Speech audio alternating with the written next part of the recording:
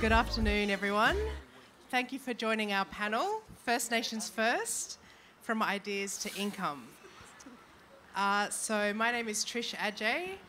I also come from the Torres Strait Islands in Australia, so Wathathi country in East Cape York and Mabiok Island in the Torres Strait. But I'm now based on Gadigal country in Sydney, Australia. And I'm the head of First Nations Arts and Culture at the Australia Council. And we're very happy to be supporting this deadly panel this afternoon. So I'd like to also start off by firstly acknowledging the country, the land that we're on this afternoon. So I did a bit of research and found the local peoples here are the Tonkaya, Koahaltakans and Wichita tribes. So we'd like to pay our respects and acknowledge their presence, their continued practice and custodianship of this land. We also like to acknowledge their elders past and present. It's really important as Indigenous peoples to acknowledge the Indigenous lands and peoples that we're visiting as part of protocol. So thank you for being part of this panel this afternoon. We have a very deadly panel, amazing panel here. This panel will be looking at the practices of Indigenous business owners and practitioners working in the creative industry space, and really sort of looking at how the way of being and thinking in terms of bringing in Indigenous culture and values into the creative industry space. So looking at issues around protocols, proper consultation with elders and communities, fair and equitable returns to Indigenous artists and communities. But also, as well as, I know we live in a very fast-paced society, so really sort of slowing down that practice and making sure that we build strong relationships, solid relationships with our Indigenous communities when we're working with Indigenous cultural heritage, arts and culture.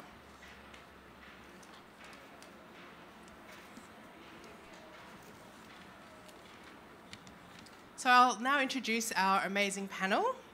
So I'll start with Amanda Healy, who's a Wanneroo lady from New South Wales originally, but now based in Western Australia, and is the CEO of Kirrikin, an Indigenous social enterprise working in the fashion and textile and arts industry. So Amanda, can you give a brief sort of biography? Thanks.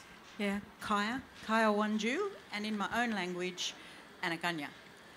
So I'm a woman from the Hunter Valley in New South Wales, but grew up in Western Australia due to, I guess, my dad was Aboriginal, my mum was non-Indigenous, and I came from a time when there was a lot of controls placed on our people, and particularly on families and how they behaved and interacted. So I guess to me, I take a deep pride in culture, and I really love the idea of giving back to culture. So in 2014, I started Kirrikin as a social enterprise. And by that, I mean that my purpose is getting sustainable incomes back to the artists that participate in, that I work with in Kirrikin. And Kirrikin itself, we digitally print gorgeous, authentic Aboriginal art that sort of looks like this onto luxury fabrics and turn them into clothing and accessories. So, yeah, is that enough? Yeah, that's great. Thank you so much, Amanda. I'll now turn to Brett Leavy, Kuruma man from Queensland, based in Brisbane. And you're a VR, AR practitioner with your own business, Virtual Songlines, and you also work with Indigenous youth and communities to empower them and bring about social change. So can you give a bit of a short bio of your work as well? Yeah, well, I'm Kurma fella from Western Queensland, and I call myself a digital Aboriginal. So I like doing special things and blowing people's minds and taking them to places they've never been before. I've got a good team. I train as many Murrays, Noongar, Kappa, whatever, that I can into my group, and generally they don't leave. They don't leave my team, and I love that. We work all over the place, and I've got two stories. I just did a big stint in Western Queensland I did a big stint in Western Victoria, and then I went up and did some time up at NT and Catherine. And I don't know why or how it all came about, but it seemed like we were dealing with disgruntled youth. But when I met my mob, they weren't. We were engaging them, and you know, if you take a bit of time with them, they connect with you. So when you want to know me, I'm alive when I'm doing that, and that's so special. So I'll tell you more about that as we go. Thanks, Brett. And last but not least, Lacey Trujillo, who is a Navajo woman working as a colour designer for Nike and is also the American Australian Association Fellow. So, Lacey, can you give a bit of a background on your work as well, please? Yes. So, Adjei, she Lacey Trujillo, Inishia, Ashihan Nishlan, since a Kani Bashichin, Kia Ani Dashichedo, but Ani Dashanale. So my name is Lacey Trujillo. I introduced myself in my language. I am Navajo, and I also grew up on the Navajo Reservation, which is located in, there's 270,000 acres spread across Arizona, New Mexico, and Utah, and that's what the Navajo Reservation is. So I grew up in two small towns, Winter Rock, Arizona, and Fruitland, New Mexico. So currently, I am a footwear color designer at Nike, specializing in women's running footwear. And I am also the design lead for the Native American Network at Nike. So I'm a part of the leadership team there. And just as Trish said, I'm also a newly scholar for the American Australian Association, as I do plan to go back to school this fall at the University of Adelaide, pursuing my MBA. So I'm really excited to be here, and yeah, that's pretty much it. Thank you. Thank you, Lacey. So now let's get into the discussion. So the first question I have for all of the panel members is, how do Indigenous protocols and ethical practice play in your businesses and your non-commercial and commercial operations? Manus? That's a really big question. So, I mean, I guess culture becomes and is a part of our lives every day. So I guess every time I work with an artist, that's a primary consideration, is how do I take their artwork respectfully and translate it onto fabric, which can be an issue. And there's a very, you know, like all of my artists tell stories about it might be in stories that are important to their families, it might be traditional stories that belong to them and their families, and it might just be telling stories about things like, you know, their natural environment, like the trees or the, you know, plants that are around, or the bush tucker that's important to their families. So I always consult with them when we start about what it is that, you know, that they will and won't do, and we agree that all of my artwork that I put onto, or not my artwork, I shouldn't say that, the artist work, I put it onto fabric. We always understand there is an agreement that I can use that artwork on all sorts of fabrics. When I and in all sorts of environments. When I very first started, it became an issue with a particular artist who didn't like his prints being on female bodies, which was like a really interesting negotiation and discussion around that. So we worked through all that and ultimately decided to part ways, because it was just not going to work for me, because even scarves, even if I printed on scarves, it's always being put on female and male bodies, but scarves in particular is probably more a female thing in Australia. I know that people are way more open-minded here in North America. So that's always been an interesting, so there's a big negotiation before we discuss, before I start actually printing.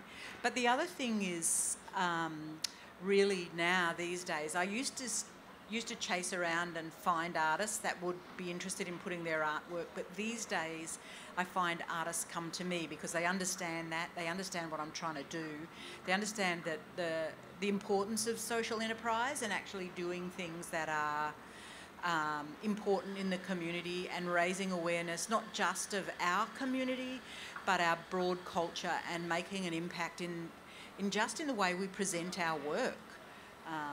So for me, it's all about negotiation and discussion and understanding and reaching.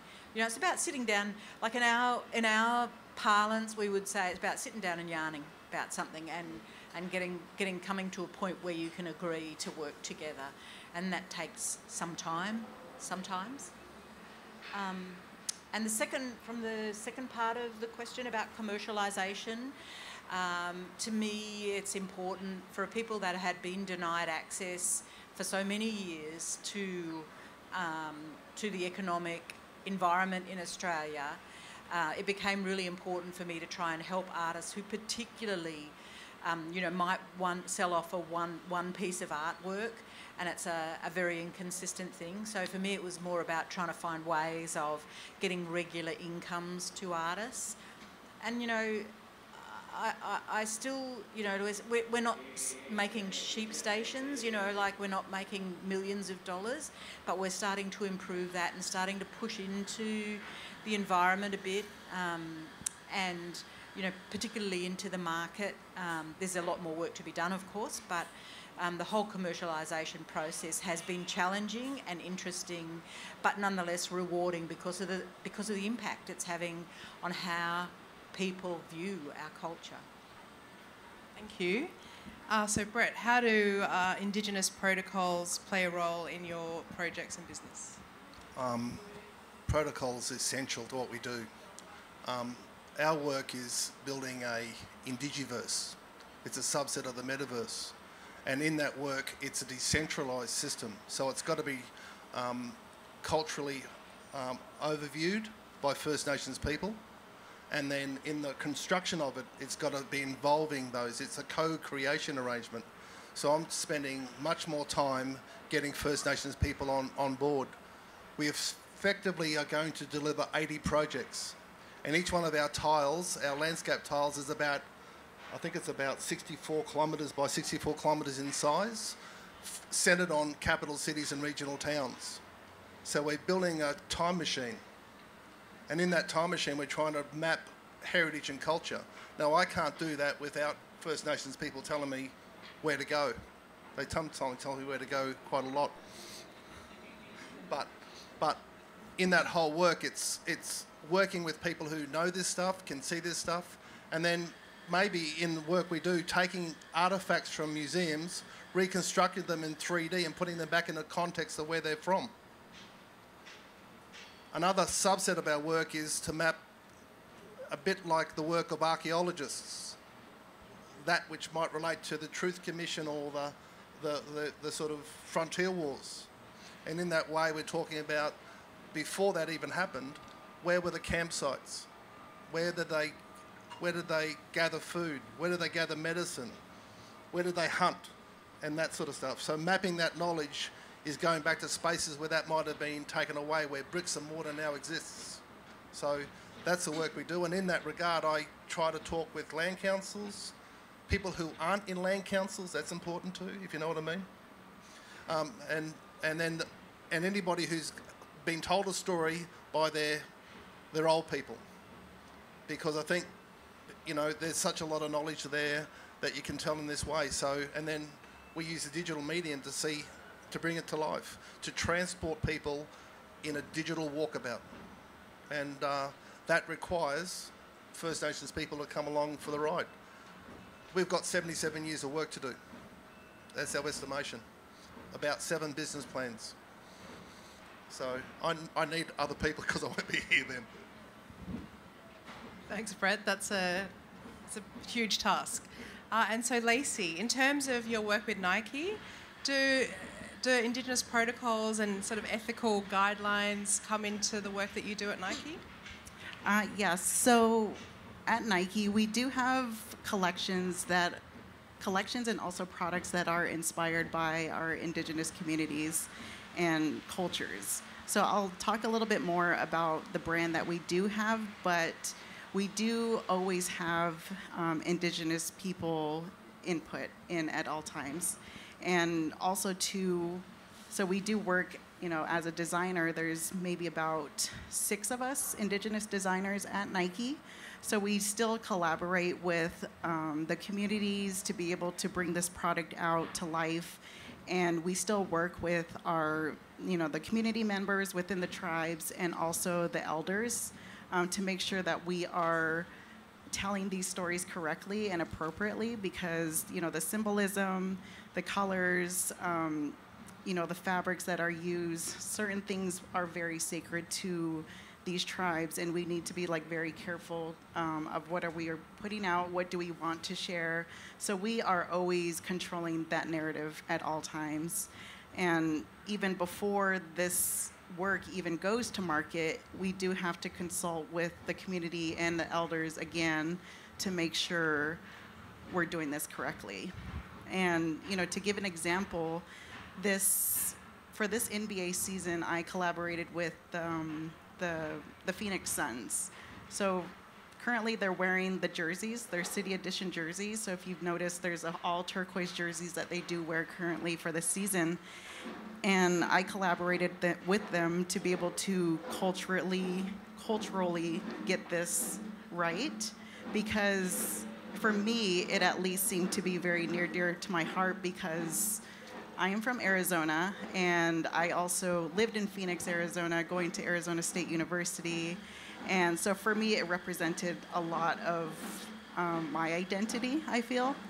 And so this jersey is celebrating the 22 tribes in Arizona. So I feel like what was really challenging working on this project was being able to represent 22 tribes in one by the symbolisms we were using, the colors,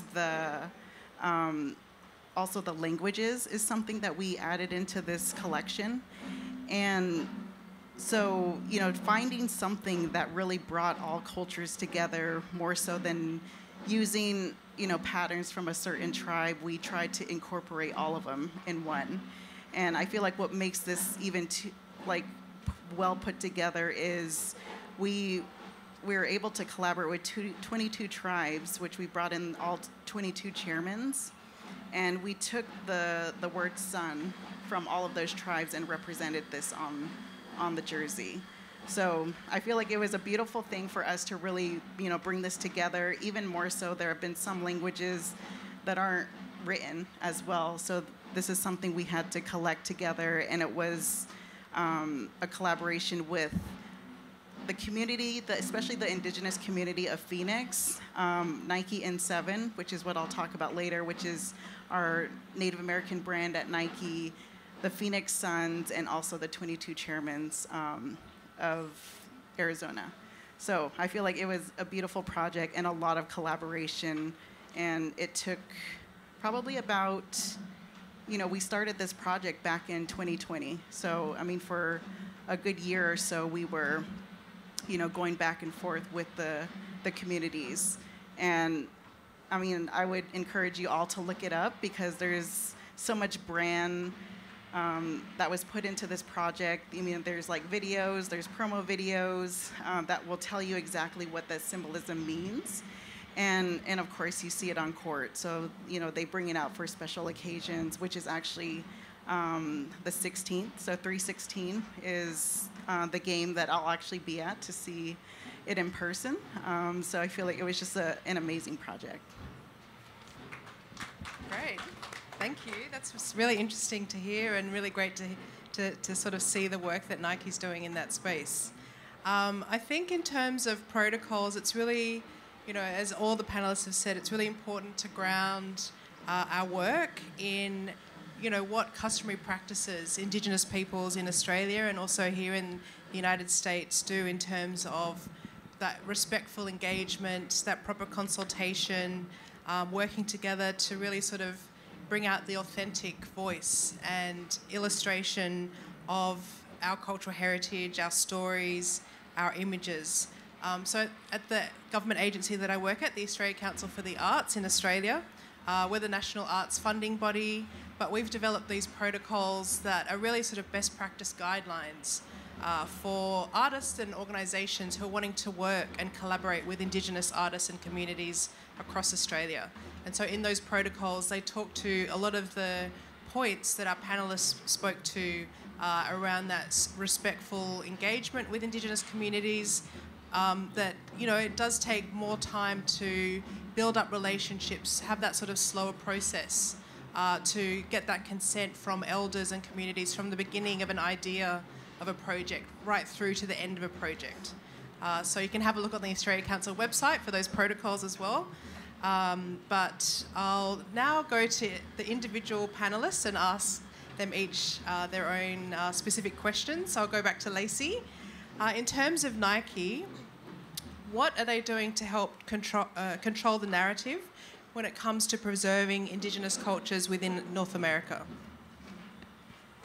So I do want to, you know, go into more of like the facts of our Native community, our Indigenous community at Nike. So we are a very small portion of Nike. And so we are negative 0.1% of Nike's all employment in the US. So if you really want to get, you know, even deeper into that, so we are about approximately 123 Indigenous employees, and that's spread across corporate employees and also retail employees in the US. And only about approximately 45 are on at corporate. So we have a very small community, yet we're very mighty, but we do have a smaller brand under Nike. So when you do think of, you know, Jordan Brand, which Jordan Brand is huge, but it's a brand under Nike. So that's what Nike N7 is. And N7, it stands for the 7 generations wisdom, which means our actions today and our decisions affect the 7 generations ahead of us. So it was founded and created in 2009 by our founder, Sam McCracken, who is still at Nike today. And, you know, back then it was super small, and even too, we have a Native American network, which is one of the diversity programs that we do have at Nike. So, you know, back then there was only 5 members of the leadership team, but now we're at 17. And so he created Nike N7 back in 2009, and there have been 25 unique collections in Nike N7, and it's all Indigenous stories told. And, you know, it represents all tribes, not all tribes, but a lot of the tribes in the US. And so N7 celebrates the Indigenous heritage within North America, but it also empowers our youth to utilize sport as a positive change of action, a positive agent of change, actually.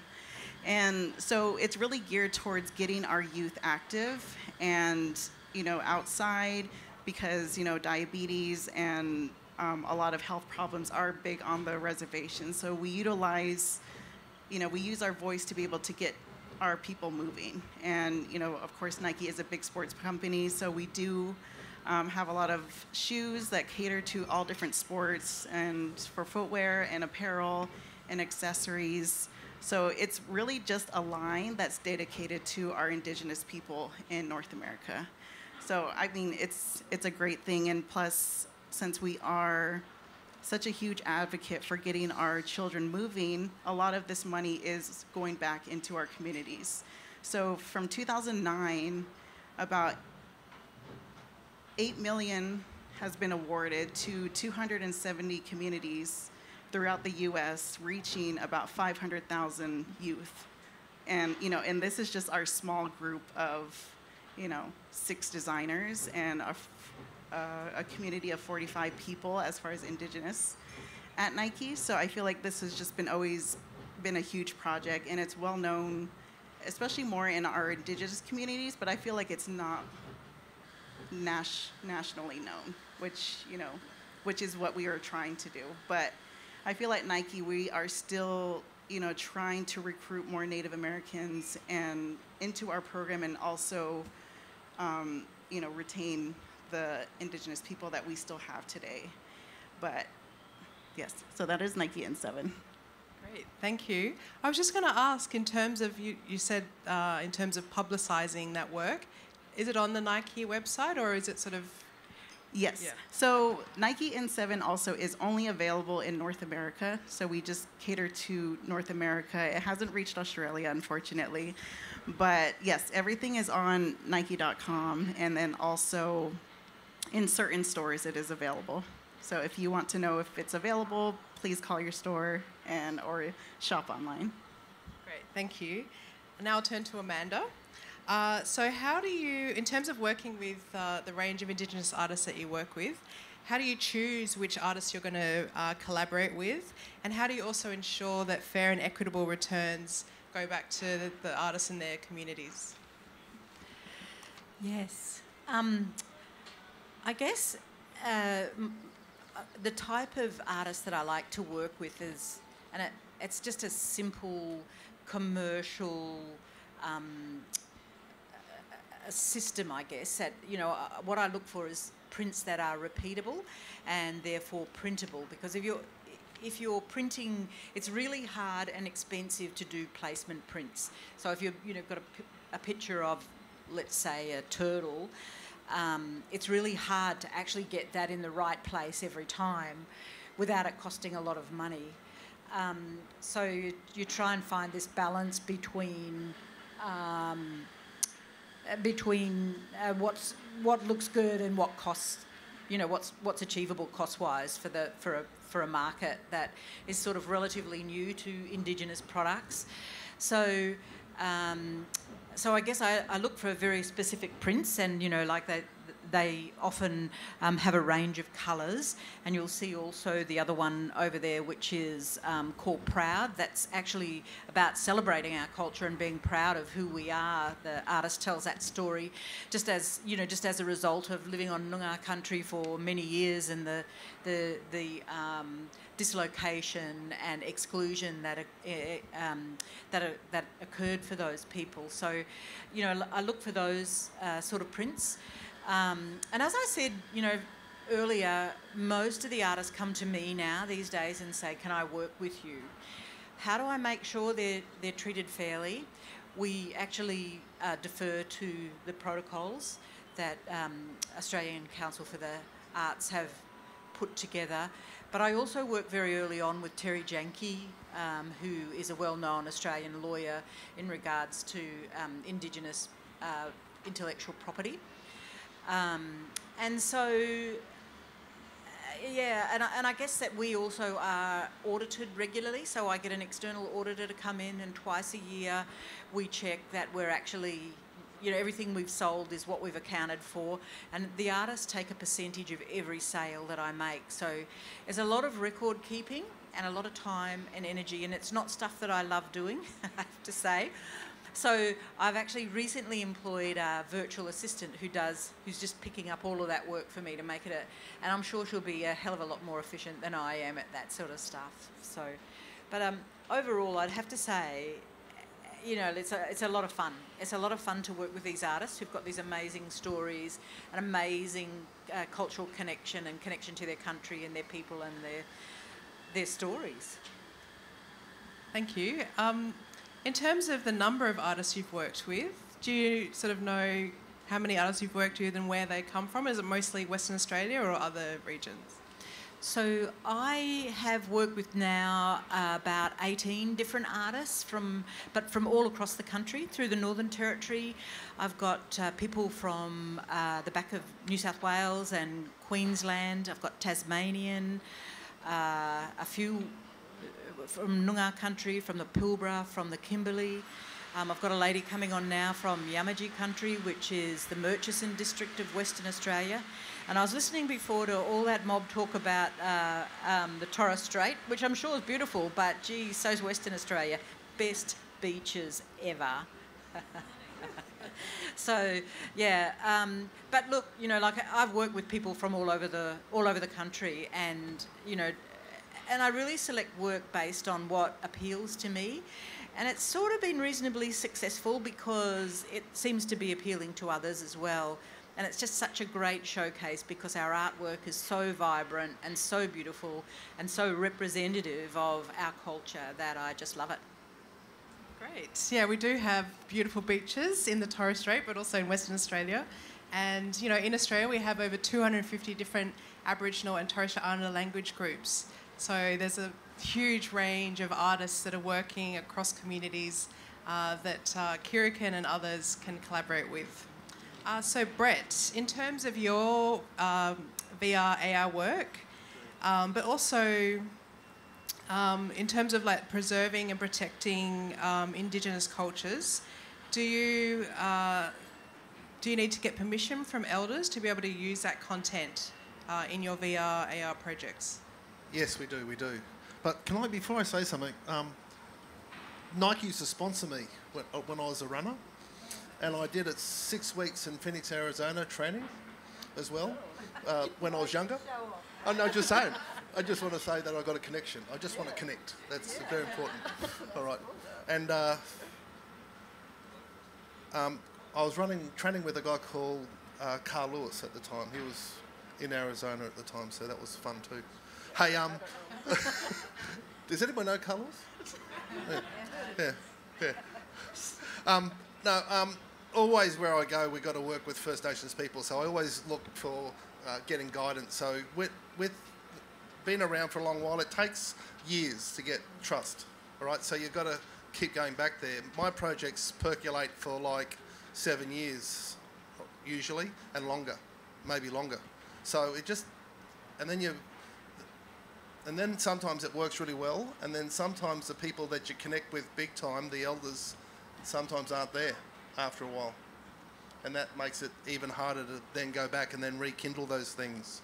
So, you know, we've got a big project with Larrakia Mob at the moment, project with Gadigal people in Sydney, project with Wurundjeri people down in Melbourne, with Noongar people in Perth.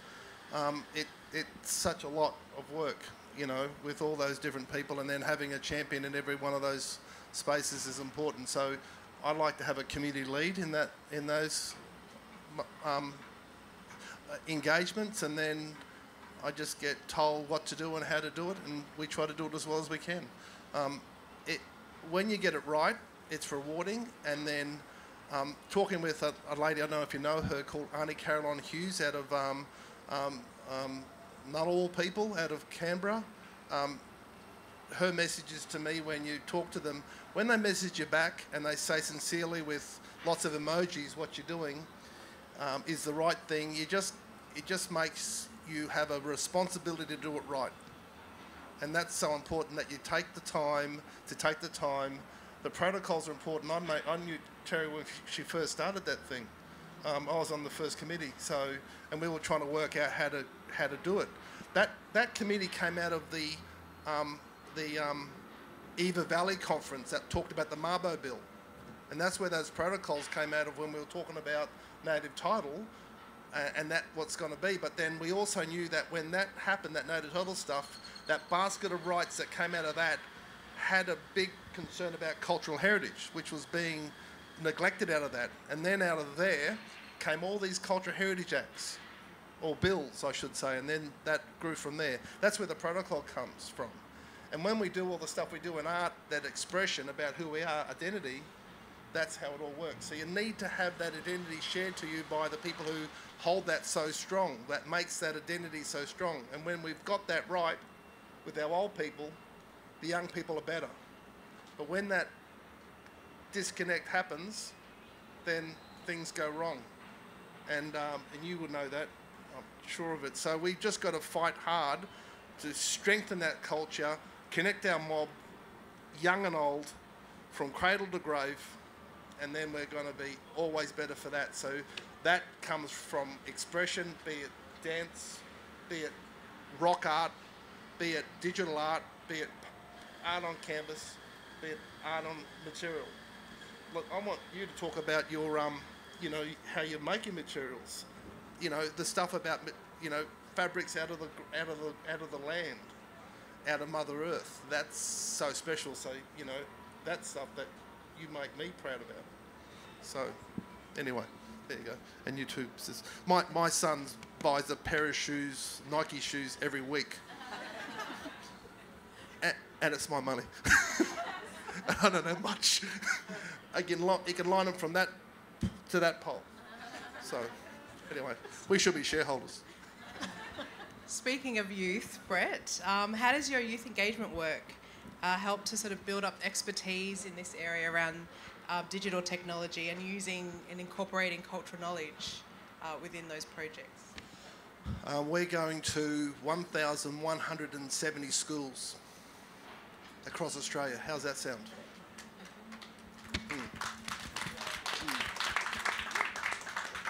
I'm tired.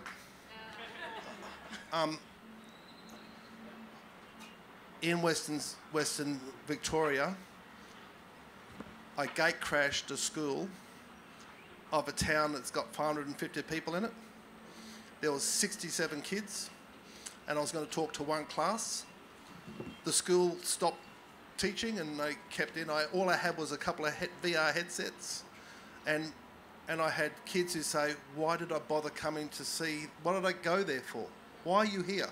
They asked me. I said, "Because of you." I mean, that's why you do it. And if you connect with them, then they'll remember that we care. And if we care about them, in that school was 7 Aboriginal kids. I didn't do it just for them. I did it for that. I did it with the Aboriginal kids to inspire them, but also to get allies. Because we need allies, don't we? Okay, and that's how it works. So that youth engagement is just something we do. It's just, I used to be a teacher, and now I think from the kids I'm a student. So. Thank you. So in terms of working in the creative industry space, in the fashion, in technology, what are some of the most surprising lessons that you've learnt over the years in your practice? I think for me, I mean, there's been a million lessons, but one of the most interesting things is the deep connection right across the world that we have. The stories that we tell are similar throughout the world. I always work with sustainable fabrics. So, you know, we're talking about not just responsibility to my people, but responsibility to the planet, which is a very big part of our culture. So I use fabrics that come from, I print onto cashmeres, like I make cashmere scarves, which are quite popular, and you can get them online. I'll tell you the address. No, but, and they're made, they come out of the Kashmir Valley in Kashmir, because that's where you're going to get the best cashmeres in the world, is out of Kashmir. But I work with a family over there that have been growing cashmere goats for, they say 700 generations. I'm not sure if that's quite true, but like, that's a war-torn country, and like, so we're just providing sustainable incomes to them as well, for them. So the depth of our connection across the world it's not just about Australia, it's about Indigenous cultures throughout the world that I've found the most deeply satisfying and deeply interesting to work with, and how common the stories are that our people tell about our food, about our creation stories, all of those sorts of things. The amount of commonality is far greater than the differences that we have. So we all bleed red, and you know what? The other thing that I totally love is working with the more traditional communities and understanding the depth of their culture, which is a truly beautiful thing in our own country, and how rich and deep that culture is, and how we should be valuing it. And I'm really proud to be able to contribute to that in a small way by promoting culture through fashion.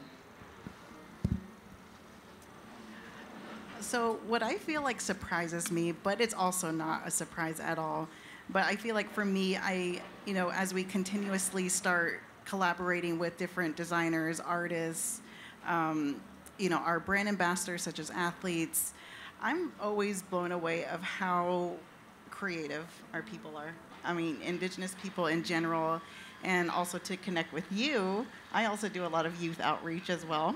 So I do speak at a lot of schools within the Navajo Reservation, and just to really inspire them to see that where they come from doesn't have to define any path going forward.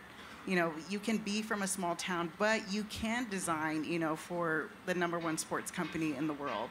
You can get to that level or beyond. You can be a professional athlete, anything that you want to do. And I feel like these kids, they don't hear that enough. And I think, I do meet a lot of youth in, those areas, and they show me sketches that they have of shoes just from like doodling in class, or just some projects that they work on the side, but yet they haven't heard anyone coming from their community being able to make it that far.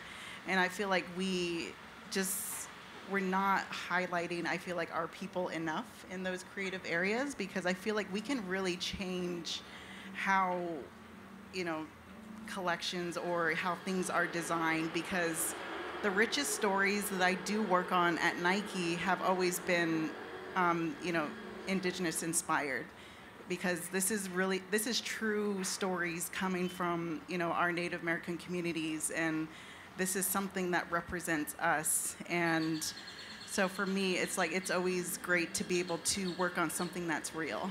And I feel like we should always be highlighted in those areas. And I'm always proud of, seeing our Indigenous people being highlighted in these areas. So I'm just really proud, and I'm proud of you all for doing that and showing your creativeness to the world, because it's amazing.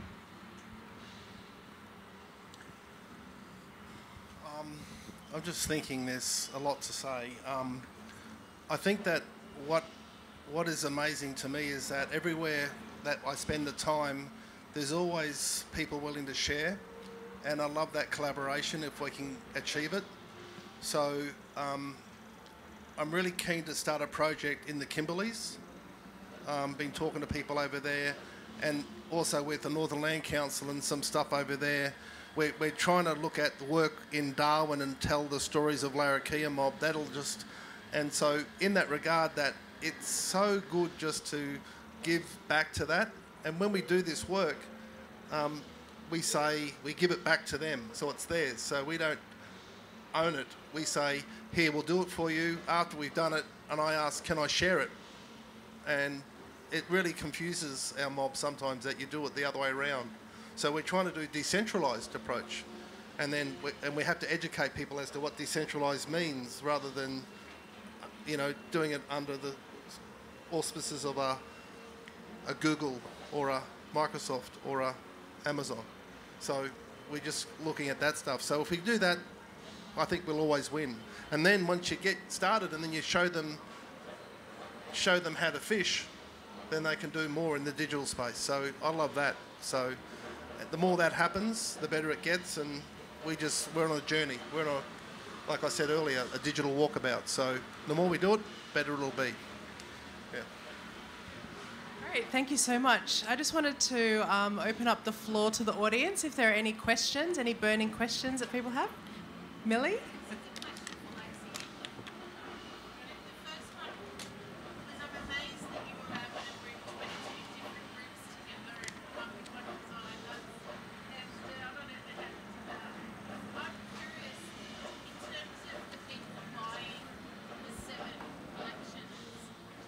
Predominantly local people, like who's the consumer to those collections? I mean, ultimately, our Indigenous communities are always going to be our prime consumer, but that doesn't mean, it's not available for everyone, because I feel like for us, this is always our opportunity to, drive education, visibility, and representation. So I feel like this is our way of sharing, with the world. This is who we are. This is, something where you can support us. And so, but ultimately, our Indigenous people will always be our main consumer. But, I mean, it's available for everyone now. Hi, we're skewing down the front here. I'm interested, so Trish, in your opening, you talked about slowing down practice. And obviously, like, the world is discovering the power of First Nations creativity, and there's a real appetite and thirst for it at the moment. So when you have a big opportunity and there's that sense of urgency around that opportunity, how do you balance that with slowing down and doing it the right way? Good question. Thanks, Georgie. So in terms of, and I'll get everyone else also to talk to this point, but in terms of, I guess, with the protocols and working with communities and on projects, we really sort of encourage people that are wanting to collaborate with Indigenous communities to first really sort of build in their timeline of their project, that it might not, happen straight away, that you do have to spend that extra time to first develop the relationship with your local Aboriginal or Torres Strait Islander community. And, that consultation can take a bit of time as well. You might get different families who will say yes and others who might say no. So you really have to factor in that extra time within your process. And I think every kind of case study is really different. Some communities, it might sort of take, like a really quick amount of time, and others, especially if you haven't built those relationships up, you really need to invest in building up relationships first and then start talking about the idea of a project. And so that will sort of make the timeline a lot longer. But we always tell people, really factor in extra time within your project when you're working with Indigenous communities. But does anyone else want to... Yeah, I would say we live in a culture now that is about the right now. I want a response now. I need it now. And we always work in the complete opposite to that as a culture. So it's sort of creating like this need for the stuff. And what's that old saying about scarcity creates necessity and stuff. So I'm keeping my fingers crossed that we can keep the momentum happening over the next... And I'm seeing it like every day. You're seeing new businesses starting with new ideas, with, new fabrics, new approaches, new whatever it is that they're doing. And I think, we're sort of getting to a bit of a point where very soon there's going to be a reasonable amount of stuff available on the market, and all of that has taken such, like as Trish was just saying, it takes such a long time to get to that point, but it's worth investing that time for all of us, I think. I don't think anybody thinks any differently about that. Can I just make a point? Paddy Mill's got car horns. Listen what we've got in the background. So much better. So, Paddy. But yeah, it is an interesting... It's a real interesting tension, isn't it, between wanting stuff now and taking time to do it properly. Well, I was going to say, as an example, we've got a project in Canberra with a company called International Super Property Trust, and they're building a big building, renovating this big tall skyscraper, and we've got a video wall we're going to put in there. We're going to empty Lake Burley Griffin and go back to the original creek where the Ngunnawal people camped all along it and gathered bush foods, gathered bush medicines. We're reconstructing it for that mob. Anyway, ISP wants it tomorrow. And I slowed it all up and I made them go to a community meeting, a big language meeting. The big language meeting had a few aunties having a fight. And it was just tension about cultural preservation and identity and stuff like that. And ISPT didn't get it. They thought, oh, why aren't they all harmoniously getting on? And it doesn't work like that. We've got to get through that business. I don't know if you guys think or know this. I think there's always an argument in the morning, but we settle it after lunch, don't we? And so after lunch, we get back into it, we get into the real nitty-gritty. Now, ISPT were there in the morning, and then by the afternoon we had it settled, but they want to get this stuff done now, so we're in the middle of this, delivering this right this minute. We're trying to do it carefully, slowly. I want to get the sites right, and there's a deep longing for the cultural heritage that was sunk by that lake. And we want to then show that and take it back and in effect, we're building, like I said earlier, a time machine, and then allow people to see it. So we've built a work that's going to be on the screen that runs for 8 hours. Starts at the sunrise and finishes at the sunset, and travels the entire length of the river, encountering totem animals and sites and fishing sites and the work. So ISPT has to wait.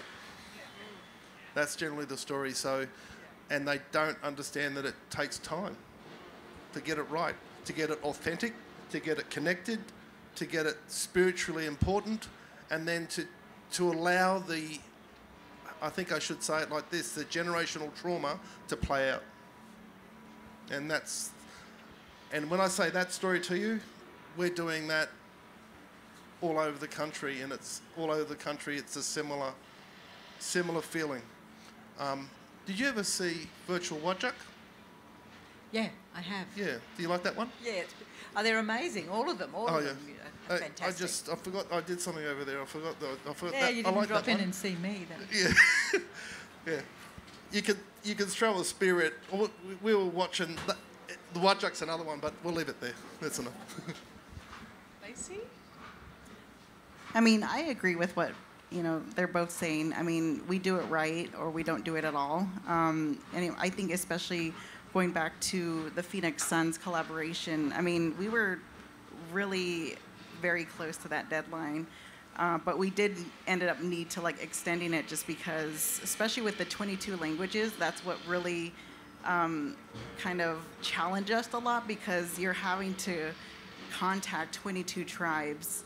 And also too, like I mentioned before, there was no written language in some of these languages. So, that's when we kind of had to slow it down and, contact each and every one and make sure this is signed off, because a language for sure is probably the most sacred thing that we can really put on a product. So it needs to be correct, or pretty much we wouldn't do it at all. Thank you. Any other questions? We've probably got time for one last question.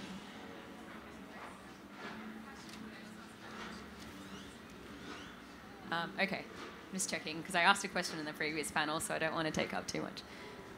But my question is specifically for you, Lacey.